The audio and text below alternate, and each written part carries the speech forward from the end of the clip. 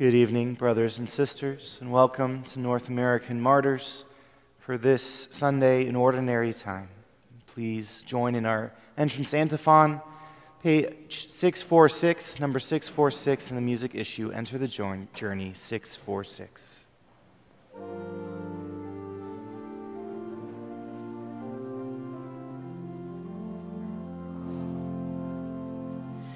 Enter the journey, come to the song. By God you are chosen, by name you are called.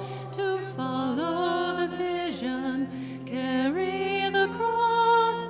Enter the journey of faith as the family of God. Enter the journey, the way may be long. Enter the journey, yet we are made strong. God's Spirit will guide us, God's gifts will unfold. Enter the journey of hope. Enter the journey, come to the song. By God you are chosen, by name you are called.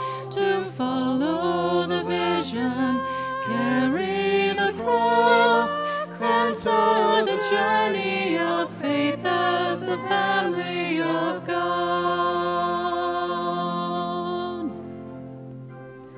The journey, though lost and unsure, enter the journey, God's peace will be yours, and all who are thirsting be filled with God's grace. Enter the journey of faith. Enter the journey, come to the song. By God you are chosen, by name you are called. To follow the vision, carry the cross.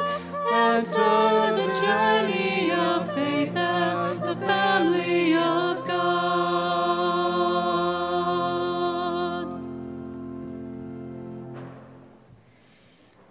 In the name of the Father, and of the Son, and of the Holy Spirit. The Lord be with you. Brothers and sisters, as we enter these sacred mysteries, let us acknowledge our sins with faith in the resurrection that Jesus brings new life to us in body, mind, and spirit. I confess to Almighty God and to you, my brothers and sisters, that I have greatly sinned in my thoughts and in my words, in what I have done and in what I have failed to do. Through my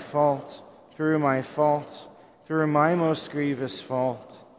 Therefore I ask Blessed Mary, ever Virgin, all the angels and saints, and to you, my brothers and sisters, to pray for me to the Lord our God. May Almighty God have mercy on us, forgive us our sins, and bring us to everlasting life. Lord, have mercy.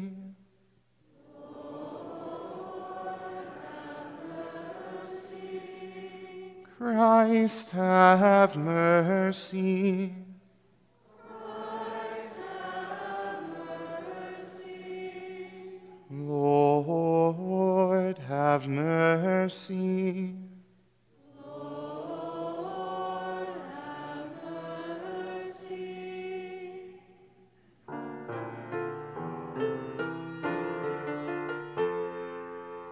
Glory to God in the highest, and on earth peace to people of good will.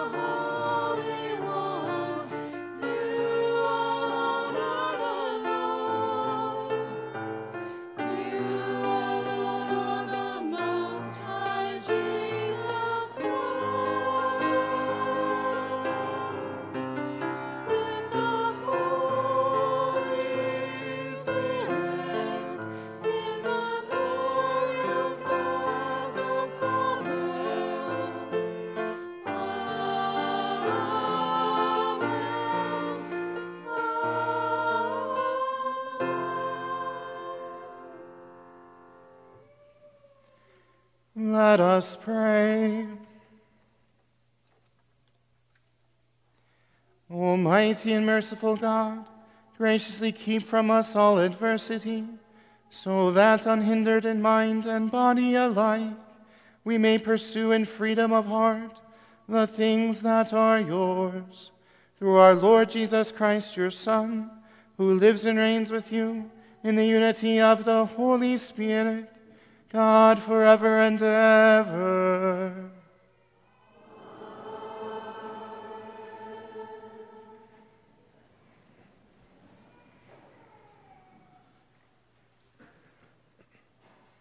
A reading from the second book of Maccabees. It happened that 7 brothers with their mother were arrested and tortured with whips and scourges by the king to force them to eat pork in violation of God's law. One of the brothers, speaking for the others, said, "What do you expect to achieve by questioning us? We are ready to die rather than transgress the laws of our ancestors." At the point of death, he said, "You accursed fiend, you are depriving us of this present life, but the King of the world will raise us up to live again forever. It is for his laws that we are dying." After him, the third suffered their cruel sport. He put out his tongue at once when told to do so, and bravely held out his hands as he spoke these noble words. "It was from heaven that I received these. For the sake of his laws, I disdain them. From him I hope to receive them again." Even the king and his attendants marveled at the young man's courage, because he regarded his sufferings as nothing. After he had died, they tortured and maltreated the fourth brother in the same way. When he was near death, he said, "It is my choice to die at the hands of men, with the hope God gives of being raised up by him. But for you, there will be no resurrection to life." The word of the Lord. Thanks be to God.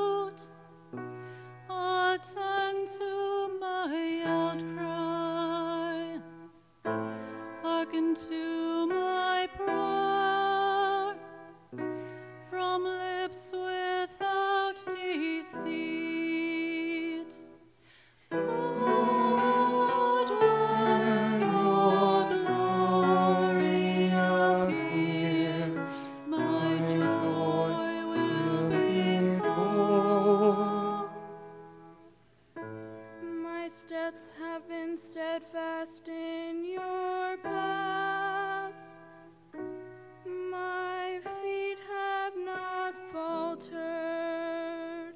I call upon you, for you will answer me, O God. Incline your ear to me, hear my word.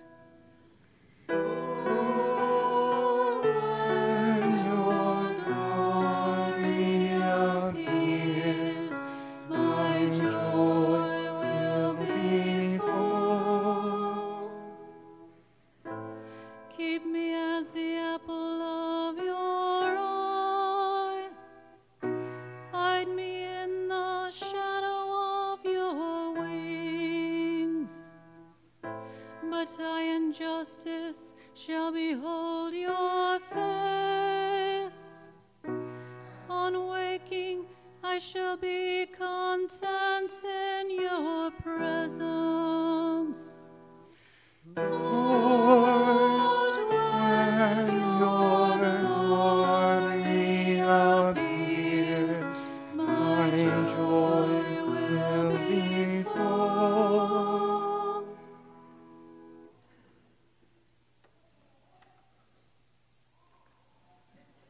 reading from the second letter of St. Paul to the Thessalonians. Brothers and sisters, may our Lord Jesus Christ himself and God our Father, who has loved us and given us everlasting encouragement and good hope through his grace, encourage your hearts and strengthen them in every good deed and word. Finally, brothers and sisters, pray for us, so that the word of the Lord may speed forward and be glorified, as it did among you, and that we may be delivered from perverse and wicked people, for not all have faith. But the Lord is faithful. He will strengthen you and guard you from the evil one. We are confident of you in the Lord that what we instruct you, you are doing and will continue to do. May the Lord direct your hearts to the love of God and to the endurance of Christ. The word of the Lord. Thanks be to God.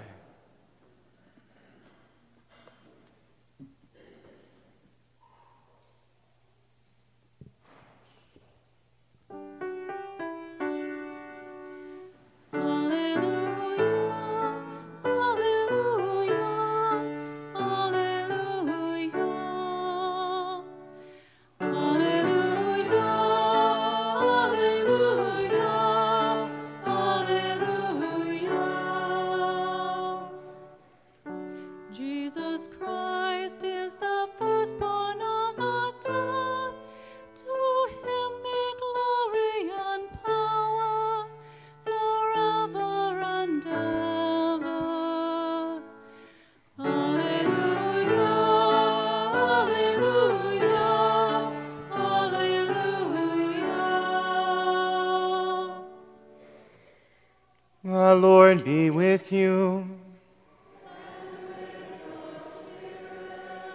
A reading from the Holy Gospel according to Luke.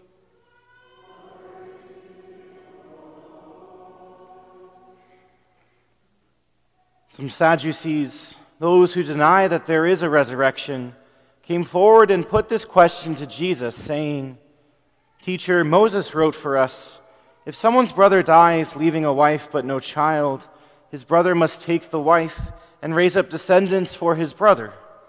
Now there were 7 brothers. The first married a woman but died childless. Then the second and the third married her, and likewise all of the 7 died childless. Finally, the woman also died. Now at the resurrection, whose wife will that woman be? For all 7 had been married to her."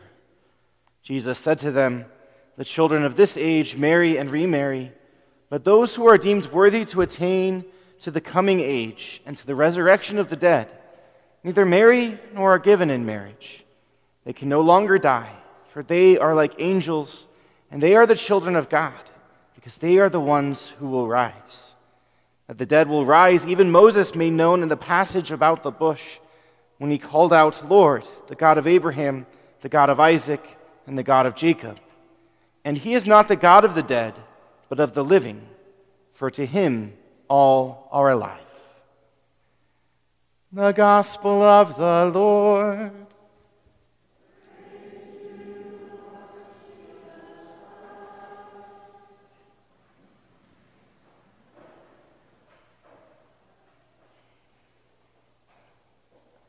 The month of November in the Catholic Church sort of feels like it should belong to its own liturgical season. We still wear green, but sometimes I feel like there ought to be its own color, sort of like Advent that's coming up, sort of has that season of waiting for Jesus to spring into our life, that purple, that darkness that the light will come into. Or the white of Easter, celebrating that resurrection and new life that has begun. I might write a letter to Pope Francis and suggest maybe orange or brown or something like that, sort of as the leaves are changing, right? So this green needs to fade away during the month of November, because that's exactly what the church is turning to, beginning with All Saints' Day, sort of looking towards the end that the saints have already achieved. And then All Souls' Day, that end for which many that we know are going through death, passing from this life to the life to come. And throughout this month, really, the theme is on death and on the last things, on the resurrection from the dead and the life of the world to come. It's on the end towards which everything is moving. And that end is Christ. And that's why the last feast of November is the feast of Christ the King, Christ, King of the universe, the end of all things, where God is all in all, where he sets everything right, where he reigns with all of his holy ones and raises us up. So this month of November, it's a month of ending. And in fact, it does end the liturgical year. In the Catholic Church, we have our own little New Year's. It begins with Advent, that first day, sort of the beginning of a new year. And so since we're coming to the end, it would be good for us to meditate a little bit on our own end. Not just end, when I say that, I don't just mean when you come to an end and it's finished, it's over, there's nothing left, but rather, when I say end, I mean the end for which we were created, the end towards which this story is heading, the end that makes everything complete and perfect. That's the end that's hinted at in all of our readings in this Sunday, especially the readings concerning 7 brothers. You notice that there was a connection between the first reading and the gospel, having to do with 7 brothers and this longing for the life to come. Those 7 in the first reading who fought bravely under the Maccabees, who were all put to death in that first kind of martyrdom. And all of them encouraged by their mother. Their mother especially is the heroine of that story, showing all of them of belief in something new, in a resurrection to come, the resurrection of the body. And then coming to the gospel, Jesus answering these Sadducees. These Sadducees were Jews, yes, and yet they were missing something very essential in the message to Israel. And that message was the new life that God was calling us to. The Sadducees were very concerned with the political realm that they found themselves in. They were leaders of this political world in Israel, and yet had little to do with maybe that spiritual life, the life of the world to come. And so the Lord wants to speak to us about this resurrection of the body. What does this mystery of our faith really mean? What impact does it have on our daily lives here and now? Well, it's actually enormous. The resurrection of the body is one of those aspects of the Catholic faith that people from the outside will often take and ridicule in some way. They'll say, oh, you Christians, you believe in this reward that you get after this life. This life means nothing, and nothing matters here on this earth. And in fact, you're just all living for this pretend life to come. And it's, a fair ridicule, I suppose, in some ways. And yet when you look at the history of the world, you find that it's actually very, very flipped on its opposite. It's those who have no hope in the life to come that actually don't care about this world at all. They care only about using this world to gain themselves the most power, pleasure, and possessions that they can, and they have no love for what actually happens here and now. But it's those that are most concerned, that are most worried about the resurrection of the body, about what happens when we die, that are most concerned about this world as well, about what we do in the body. The mystery of this is put down into words by one of our recent popes and saints, St. John Paul II, when he wrote Theology of the Body, T-O-B, TOB, as we know it in the church. It's a wonderful set of teachings, very sometimes difficult to enter into, but very worthwhile to study. If you ever get the chance to find some avenue, some media that you can learn a little bit more about theology of the body, it's well worth our time. Because it explains this mystery, why we're so concerned, yes, with the life to come, but how that life bleeds over into the life we have now. The theology of the body, it begins with the body, looking at the body that we are created in, a body that has a face, a very particular face that wants to be shown, and eyes that can recognize so many gestures of that face. We're created with hands that can fit another person's hands in them very nicely. Not many other animals are able to hold hands, hardly any. Their fingers are either too wide or too closed on each other. We have hands that can hold each other. When we look at this, we see that our bodies are made for communion. We're made for relationship. We're made for love. And that's not an accident. Jesus always goes back to the beginning, to Genesis, to explain many things in the scriptures. There's no difference in Genesis when God created us in his own image and likeness. He himself is a communion of persons, a communion of love, and so he made us according to that plan of communion. And he made us in bodies, though. Bodies that sort of serve as a window into the soul. Many people don't necessarily care what their bodies are all about. They matter more, who I am underneath. And yet, the body is the window to the soul. You are your body as much as you are your soul. When I point to you, I can't point to your soul anywhere, but I can point to your body. And I can't see what you're feeling, I can't see what you're thinking, but your body can show me that, especially if you desire to reveal yourself to me. And so the body is so important then in entering that communion of love. The body is a sacrament of the soul, John Paul II goes on to say. Sacraments we know very well in the church, sacraments being those visible signs that show forth an invisible reality. And so in the church we have this great language of the body, of bodily things raising us to spiritual realities. And yet we're fallen. Because we're bodily creatures, we have this ability to use bodily things for our own pleasure, for our own gain, instead of loving. To love being always to give of ourselves. Whenever we think of giving, it's a very bodily motion. We have these hands to give. We have this face to speak words that others may hear. Again, our bodies are designed to give of ourselves, and yet we can also use them to take.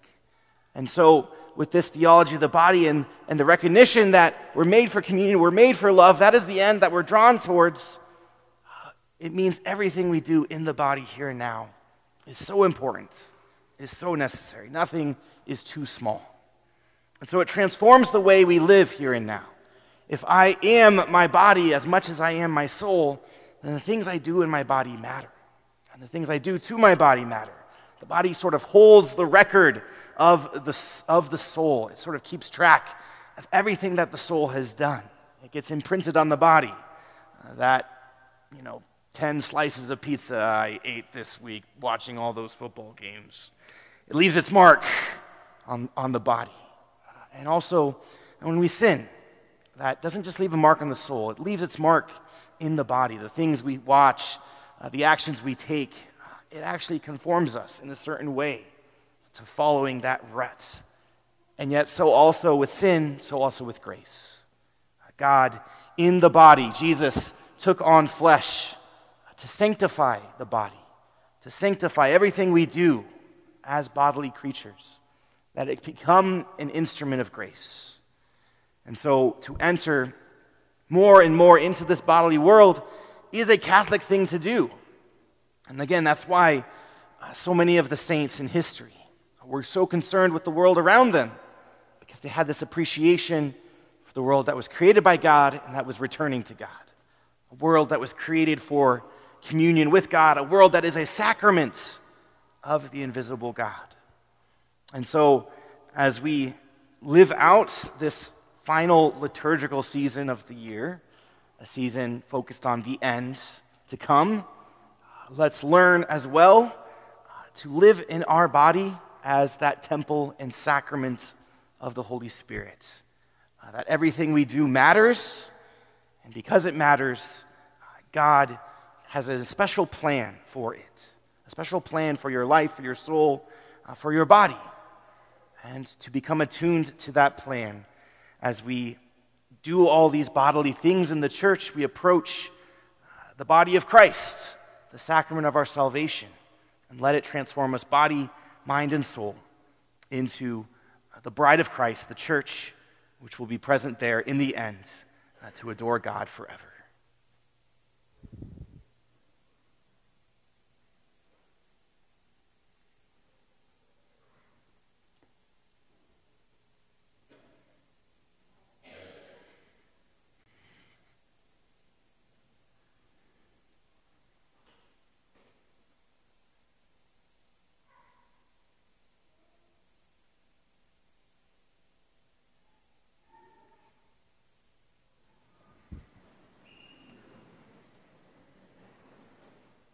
I believe in one God, the Father Almighty, maker of heaven and earth, of all things visible and invisible. I believe in one Lord Jesus Christ, the only begotten Son of God, born of the Father before all ages, God from God, light from light, true God from true God, begotten, not made, consubstantial with the Father. Through him all things were made. For us men and for our salvation, he came down from heaven, and by the Holy Spirit was incarnate of the Virgin Mary and became man. For our sake he was crucified under Pontius Pilate. He suffered death and was buried, and rose again on the third day in accordance with the Scriptures.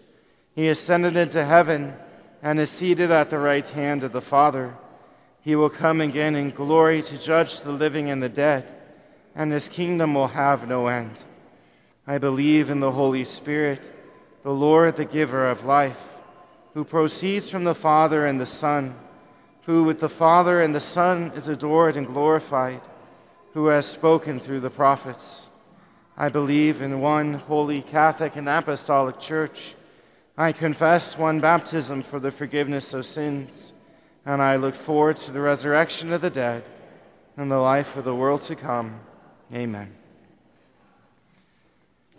How glorious is the peace and hope of the resurrection. And so let us pray with hearts set free from foolish doubt and hesitation, because we believe in the promise of the one who rose again in our frail flesh to eternal splendor.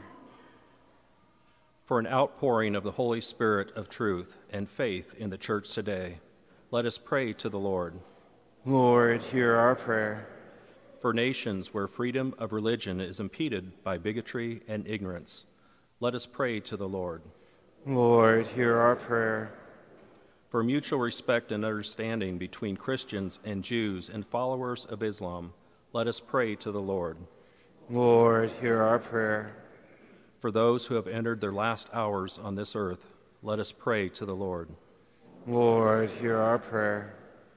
We pray for the repose of the soul of Irene Rizak, for whom this Mass is offered, and for the needs of all here present, for which we now pause to pray.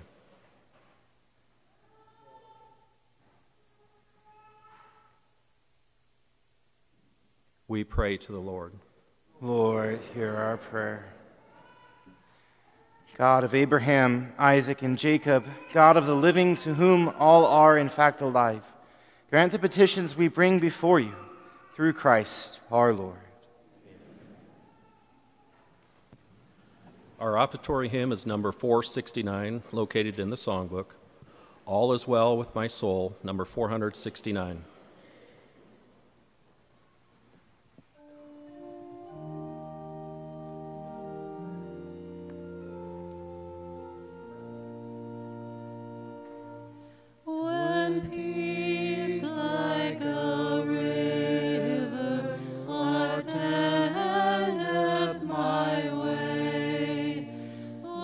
Sorrows like sea billows roll.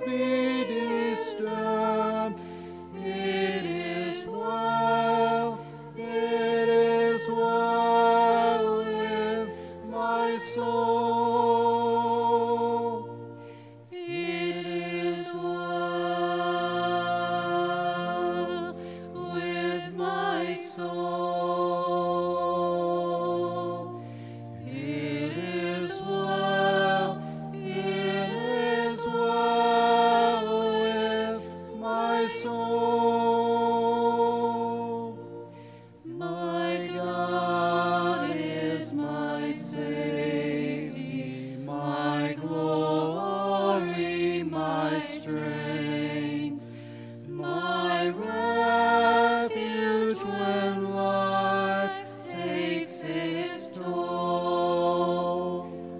I trust in my God as I pour out my heart. It is well with my soul. It is well with my soul. It is well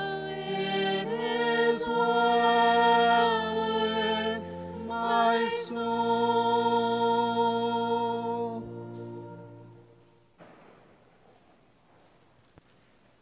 Pray, brothers and sisters, that my sacrifice and yours may be acceptable to God, the Almighty Father.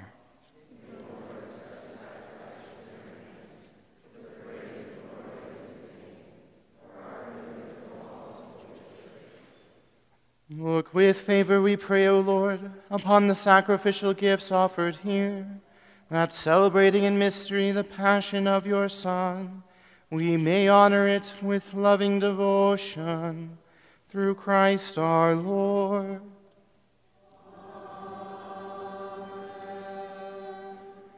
The Lord be with you. And with your spirit, Lift up your hearts. we lift them up to the Lord. Let us give thanks to the Lord our God. It is right and just. It is truly right and just, our duty and our salvation, always and everywhere to give you thanks, Lord, Holy Father, Almighty and eternal God, for in you we live and move and have our being. And while in this body we not only experience the daily effects of your care, but even now possess the pledge of life eternal. For having received the first fruits of the Spirit, through whom you raised up Jesus from the dead, we hope for an everlasting share in the Paschal mystery. And so with all the angels we praise you, as in joyful celebration we acclaim.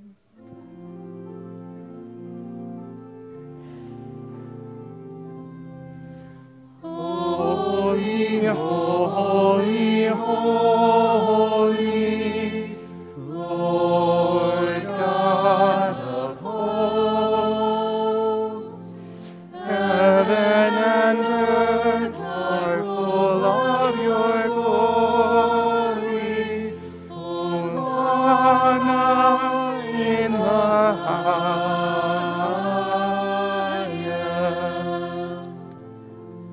Blessed is he who comes in the name of the Lord.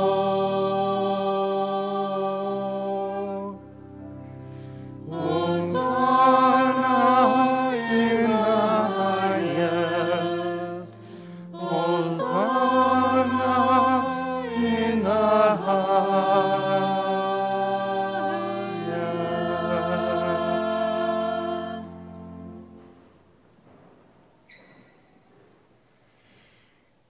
You are indeed holy, O Lord, and all you have created rightly gives you praise. For through your Son, our Lord Jesus Christ, by the power and working of the Holy Spirit, you give life to all things and make them holy. And you never cease to gather a people to yourself, so that from the rising of the sun to its setting, a pure sacrifice may be offered to your name. Therefore, O Lord, we humbly implore you, by the same Spirit, graciously make holy these gifts we have brought to you for consecration, that they may become the body and blood of your Son, our Lord Jesus Christ, at whose command we celebrate these mysteries. For on the night he was betrayed, he himself took bread, and giving you thanks, he said the blessing, broke the bread, and gave it to his disciples, saying, "Take this, all of you, and eat of it, for this is my body, which will be given up for you."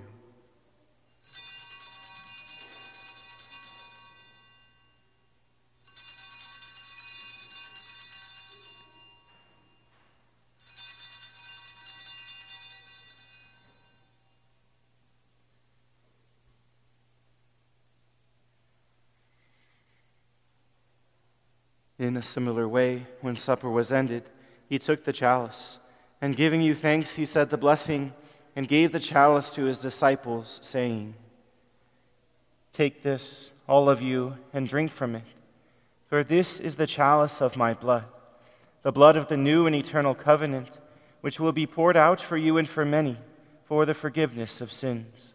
Do this in memory of me."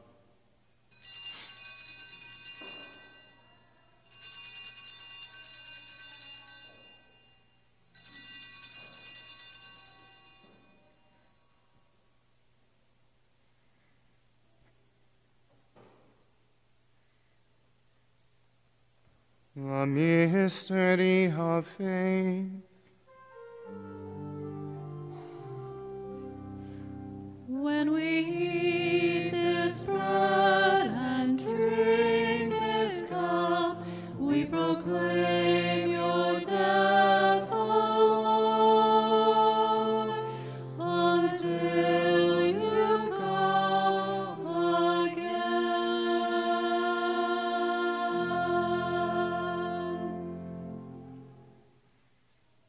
Therefore, O Lord, as we celebrate the memorial of the saving passion of your Son, his wondrous resurrection and ascension into heaven, and as we look forward to his second coming, we offer you in thanksgiving this holy and living sacrifice. Look, we pray upon the oblation of your church, and recognizing the sacrificial victim by whose death you will to reconcile us to yourself, grant that we who are nourished by the body and blood of your Son, and filled with his Holy Spirit, may become one body, one spirit in Christ. May he make of us an eternal offering to you, so that we may obtain an inheritance with your elect, especially with the most blessed Virgin Mary, Mother of God, with blessed Joseph, her spouse, with your blessed apostles and glorious martyrs, with the North American martyrs, and with all the saints on whose constant intercession in your presence we rely for unfailing help. May this sacrifice of our reconciliation, we pray, O Lord, advance the peace and salvation of all the world. Be pleased to confirm in faith and charity your pilgrim church on earth. With your servant Francis, our Pope, and James, our Bishop, the order of bishops, all the clergy, and the entire people you have gained for your own. Listen graciously to the prayers of this family whom you have summoned before you. In your compassion, O merciful Father, gather to yourself all your children scattered throughout the world. To our departed brothers and sisters, and to all who are pleasing to you at their passing from this life, give kind admittance to your kingdom. There we hope to enjoy forever the fullness of your glory, through Christ our Lord, through whom you bestow on the world all that is good. Through him and with him and in him, O God, Almighty Father, in the unity of the Holy Spirit, all glory and honor is yours, forever and ever.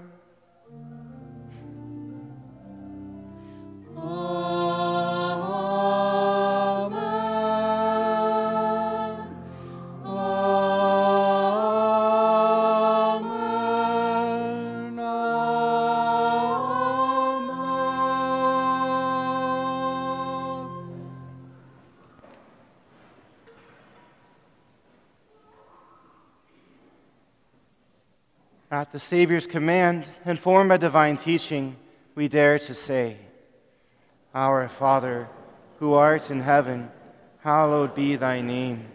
Thy kingdom come, thy will be done, on earth as it is in heaven. Give us this day our daily bread, and forgive us our trespasses, as we forgive those who trespass against us. And lead us not into temptation, but deliver us from evil. Deliver us, Lord, we pray, from every evil. Graciously grant peace in our days, that by the help of your mercy we may be always free from sin and safe from all distress, as we await the blessed hope and the coming of our Savior, Jesus Christ.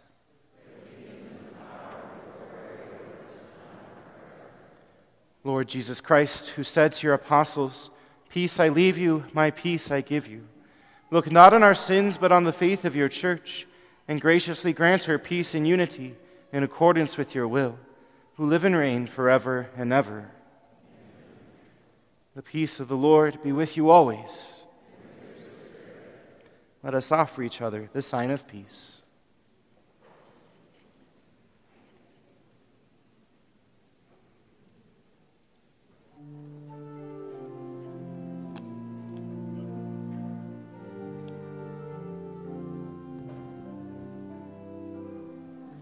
Lamb of God, you take away the sins of the world.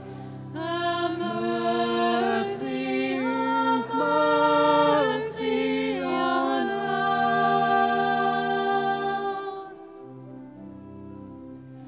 Lamb of God, you take away the sins of the world.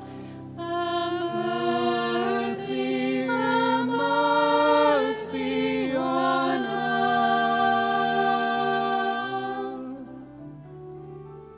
Lamb of God, you take away the sins of the world. Grant us peace.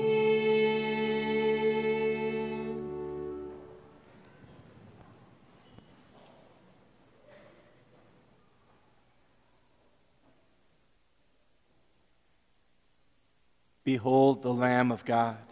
Behold him who takes away the sins of the world. Blessed are those called to the supper of the Lamb. Lord, I am not worthy that you should enter under my roof, but only say the word, and my soul shall be healed.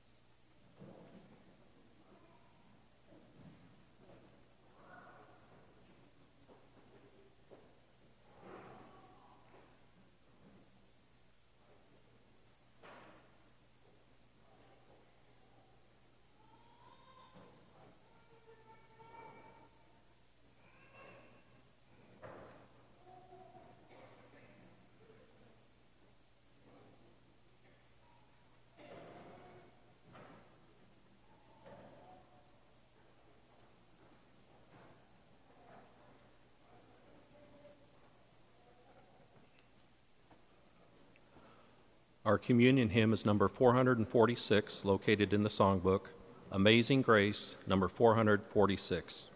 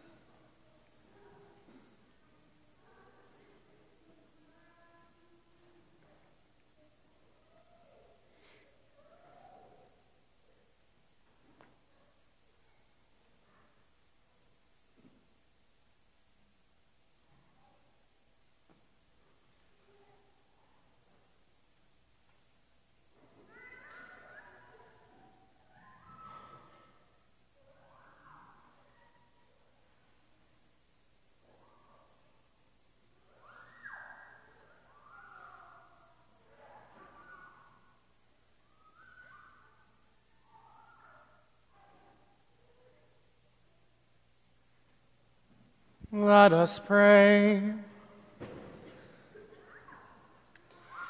Nourished by this sacred gift, O Lord, we give you thanks and beseech your mercy, that by the pouring forth of your Spirit, the grace of integrity may endure in those your heavenly power has entered, through Christ our Lord.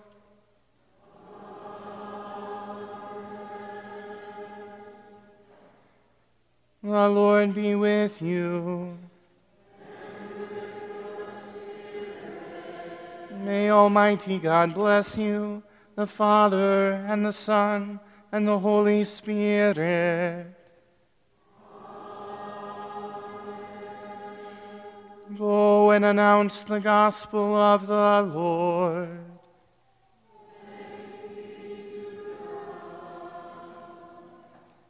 Saint Michael,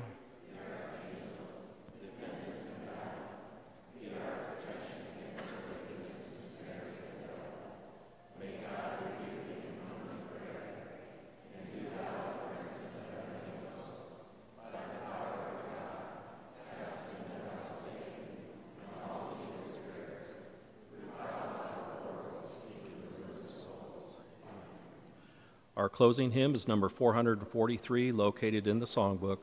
How Can I Keep from Singing, number 443.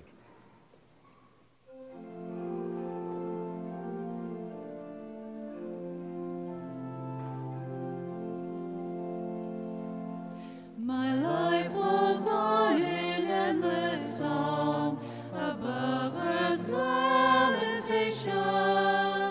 I hear the real, though far off hymn, that hails a new creation.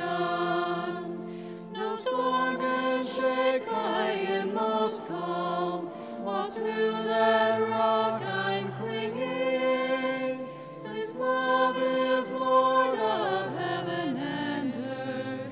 How can I keep from singing? Through all the tumult and the strife, I hear that music ringing.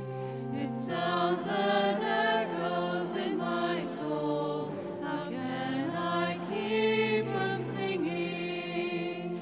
No storm can shake my inmost calm, while to that rock I'm clinging, since love is Lord of heaven and earth. How can I keep from singing?